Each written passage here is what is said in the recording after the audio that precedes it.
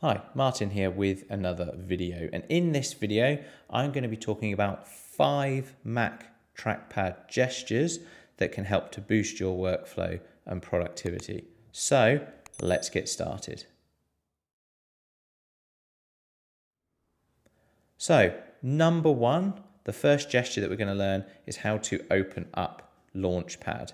So all the applications appear within Launchpad, so it's one of the most convenient ways to find the app you're looking for. So all you need to do is pinch with 4 fingers and the Launchpad will appear.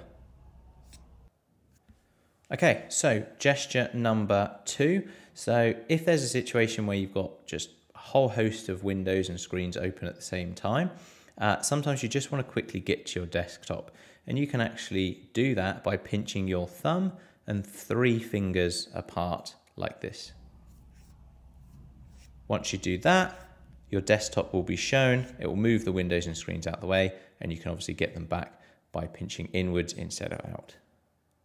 Okay, so gesture number 3. Again, I've got a whole host of windows open, but I'm not actually sure which ones are open.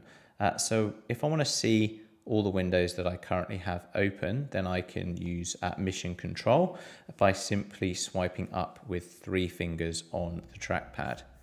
This will organize all the windows open so I can see which windows I have open and then quickly navigate to the one that I want to use.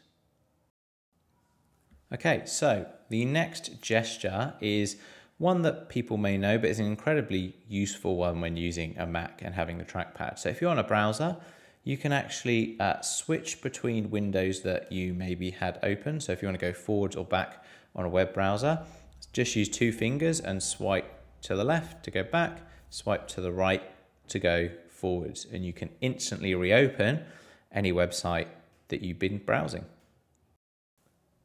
Okay, and our final gesture on Mac is the ability to rotate images and PDF. So I have a preview open here. So with 2 fingers on my Mac, I can simply rotate my fingers and I'll be able to rotate my image. So there you have it, 5 gestures on Mac. Hopefully there was something in there that you will find useful going forwards. If there was, please give the video a like, comment below and subscribe for more. Thanks, and I'll see you in the next video.